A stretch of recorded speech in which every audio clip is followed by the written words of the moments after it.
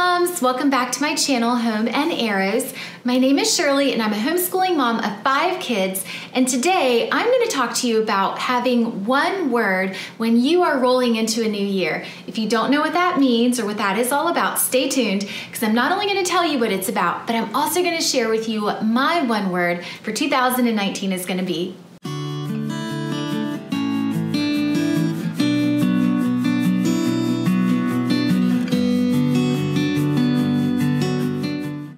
Mamas, so Christmas is over and a new year is right around the corner.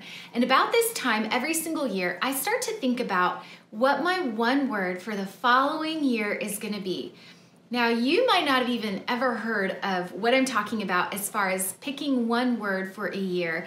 And so here is what that means. The new year is the time of year when lots of people are just making new goals, new plans, New Year's resolutions, and having a one word is kind of like having a New Year's resolution, but one of the benefits for me of doing it this way, having just one word, is that picking one word just kind of narrows the focus down for me. It narrows things down so that I'm not overwhelmed by wanting to accomplish all of these different goals for myself. Let's face it, we all have a ton of things that we can work on in our lives, right? Now, can you imagine if every year for say 5, 6, 7, 8, 9, or 10 years, you picked one word and focused on something in yourself to improve on? Can you imagine how drastically different your life would look over the span of 5 to 10 years? So that is one of the reasons that I just love picking and focusing on one word. Now, before I move into telling you what my one word for 2019 is, I thought it would be kind of fun to share with you some of my past one words that I've had. So in 2017, my one word was gentleness. You might wonder, well, how do you even find or pick your one word? I'm a Christian, and so a big part of that process for me looks like spending time in prayer. And what I found is that usually my one word is partnered with a passage of scripture. For example, in 2017, my one word was gentleness. I really felt like God was laying it on my heart to focus on becoming a more gentle wife, a more gentle mother. And that word was partnered with a passage of scripture. It came from Ephesians 4 verses 2 through 3, and I'm going to read it to you. Ephesians 4, 2 through 3 says, "With all humility and gentleness, with patience, bearing with one another in love, eager to maintain the unity of the Spirit in the bond of peace." And so what that meant for me was that I was really desiring that having a more gentle spirit in my home would produce a more peaceful environment in my home. I clung to that verse that year, and I clung to that one word, and I really made an effort that in all things I would be more gentle. I love how that verse also goes on to say, with patience, bearing with one another in love.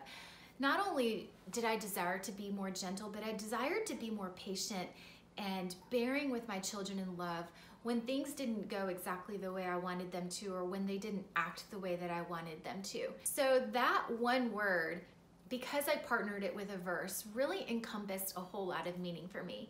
And so this last year, 2018, my one word was planted. And again, that word came out of a passage of scripture, and it came from Psalm 1. And I'll read to you what Psalm 1 says. It says this: "Blessed is the man who walks not in the counsel of the wicked, nor stands in the way of sinners, nor sits in the seat of scoffers, but his delight is in the law of the Lord, and on that law he meditates day and night. He shall be like a tree planted by the streams of water that yields its fruit in its season, and its leaf does not wither." And so what that meant for me was I had a lot going on last year as far as things that I was involved with and doing. The first 6 months of the year I was on staff at my church, and later in the year I started this YouTube channel and homeschooling and just all the things, right? Being a part of coming up with creative services for my church. And my heart's desire was that I would see really good fruit out of all of those things that I had my hand in last year. And so a big part of that, what I felt like the Lord was showing me, if I wanted to see good fruit, I knew that I had to stay planted in God's word. Like Psalm 1 says, like a tree planted by the rivers of living water, I knew that I could not bear the kind of good fruit in my life that I needed to unless I really stayed planted in God's word. And so that's where my word this last year came from. So now my word for 2019 that I really feel like God has laid on my heart is the word presence. This word for me actually has a twofold meaning. Again, it's partnered with a passage of scripture, and that passage comes from the book of Psalms 16, verse 11, and it says, "You will show me the path of life, and in your presence is fullness of joy." This coming year, I feel like my husband and I kind of have a lot of maybe things going on in our lives that we're going to really need to narrow our scope. We're really going to need for God to reveal to us step by step the path and the direction that He wants us to take. So that's the first part of that verse. You will show me the path of life, and in your presence is fullness of joy. I know that it's when I seek God's presence that those steps are going to be more clearly revealed to me. But also I know that it's in God's presence that I am filled with joy. I just desire so greatly to be a joyful wife and a joyful mom. And I know that that cannot come just me in and of myself.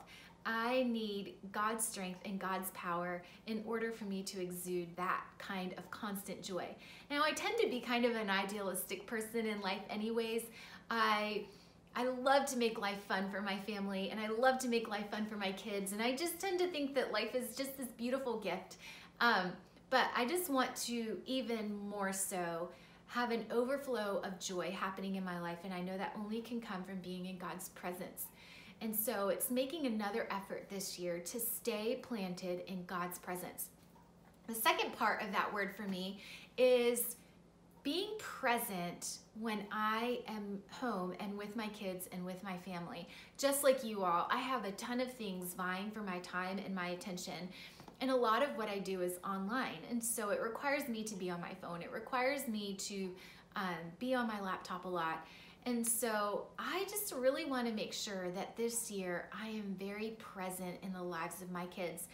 You know, as a homeschooling mom, you are with your kids all the time, but you can also be with your kids, but not be with your kids. Do you know what I mean? I want to be 80 years old, rocking on my rocking chair, looking back on my life, full of good, beautiful memories and no regrets. And I don't ever want to look back and wish that I had been on my phone less and wish that I had been on my laptop less. I have the ability to shape our memories now and have the ability to control that right now. And so I'm going to make a very concerted effort in 2019 to be more present. And that's just going to take a lot of planning on my part.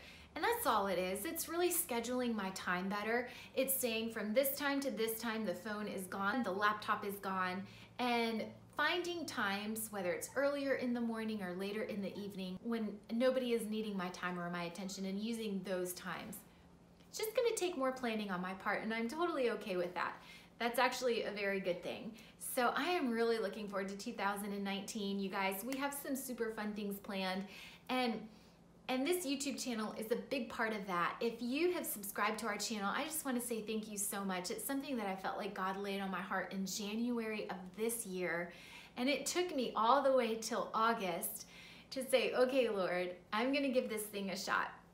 So if you've ever watched, liked, commented, or subscribed to our channel, I just want to say thank you so much. And I'm really excited about the content that we plan on bringing you guys in 2019. And if you have one word for 2019, I seriously would love to hear what it is and the reasoning behind it. Or if you've never done a one word, take the next few days, think about and pray about what that one word for you could be. And I would love for you to share it with us even if it's later. Until next time, bye.